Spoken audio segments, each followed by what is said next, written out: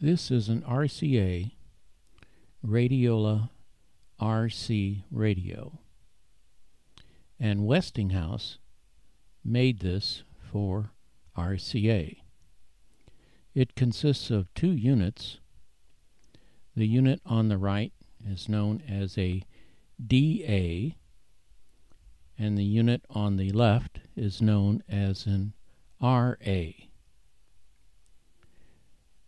Both of these are housed in a mahogany box, and it has a nice convenient door on the top so you can get to the three tubes on the right hand side.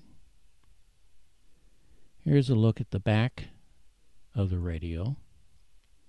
Now you could buy this in two separate boxes, so that explains the interesting setup at the top with those heavy wires connected together. Here's a closer look without the wires, and I am missing one cap on the antenna. And here's a look at the power connections.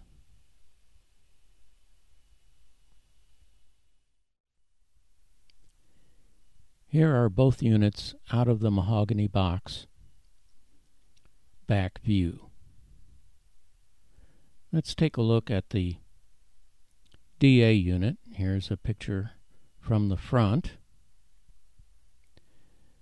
That circle at the top, there's a screen there. That allows you to view the tubes to see if they're glowing.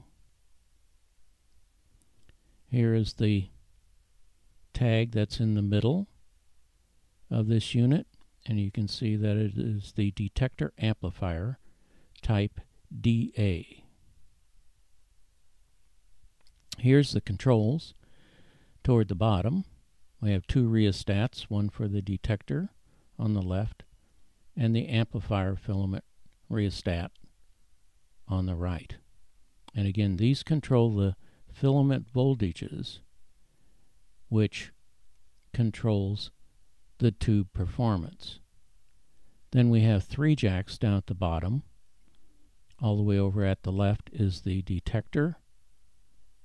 Then we can plug into stage 1, and stage 2 is where I'll have a speaker plugged into this radio.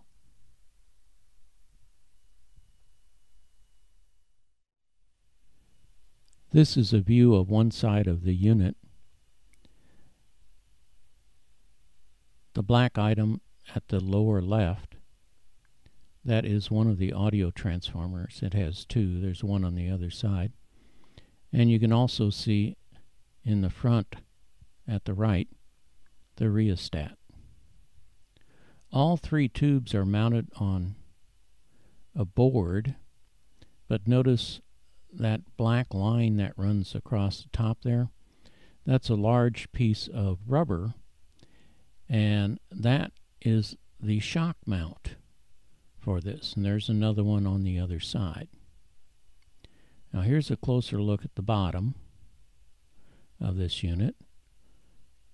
Lots of wires, and they're all insulated with spaghetti.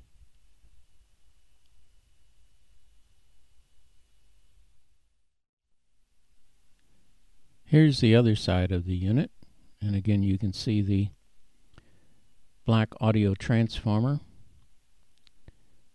This time it's on the right, and we have another rheostat in the front there at the left. Looks pretty much the same, and you can see the other rubber shock mount for the tubes. Here's a closer look at that section.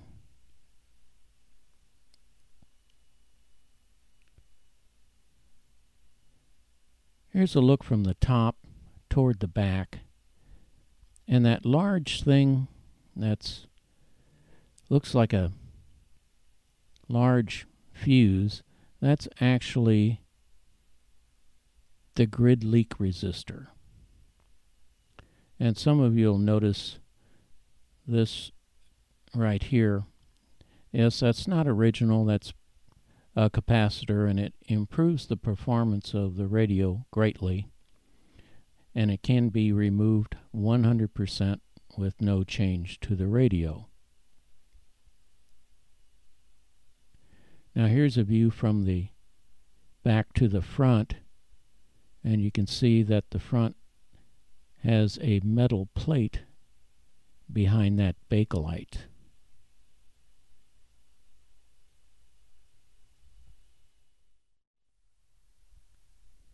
And here is a bottom view of the DA unit, where you can see both audio transformers and both rheostats.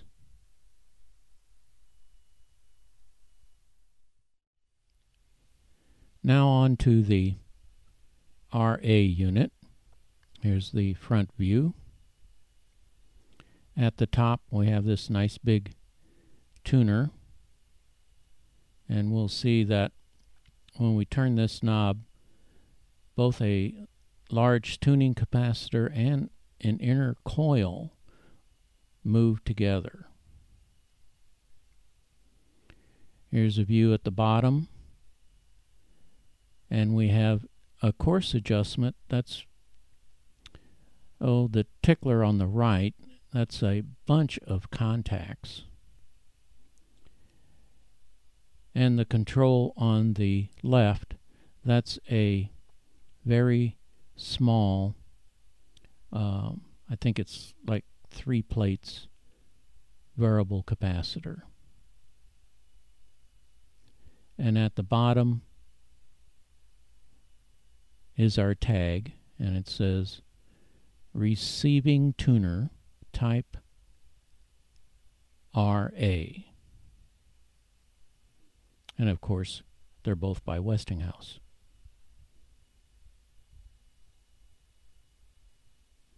Here is a view end on.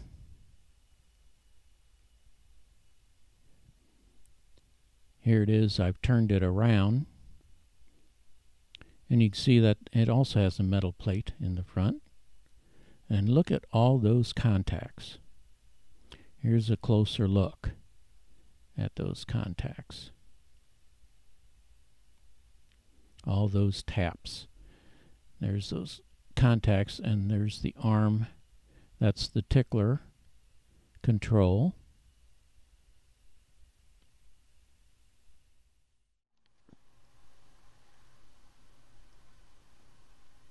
This is the fine adjustment, that very small capacitor. And here is the tickler. You can see all those contacts for all those taps. And here's the large capacitor, and it moves with a coil inside the larger coil. Here's a side view of the RA unit, and here's the other side, and a little bit closer look of this side. Here's a view from the top down, and you can see the big tuning dial at the top and the very large tuning capacitor. 540. Present to my local store, even though all lanes are available, this collision in Raleigh is still being took to the intersection of Atlantic Avenue at 614. Expect delays. In Holly Springs, there's been a wreck in this Ravens Ferry Road at the 55 bypass, with authorities on the scene. So let's say you found a good used car you like, but you're wondering, is that price right? You know, you can compare it with other cars just like it from all over North Carolina, don't you? It's easy. Just visit PH.com. VEHIX.com. It's Toyota-thon. What's going on? 2010 automatic Camrys from $17,990. 17.